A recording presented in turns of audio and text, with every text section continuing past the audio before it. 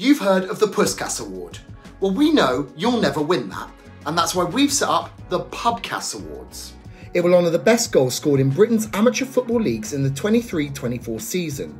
We want you to send them in to us and we'll judge the best ones. To be in with a chance of winning, goals must be pure filth.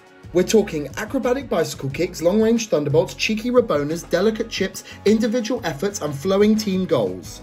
The competition is now open and will close on Sunday, May 19th at 6 p.m.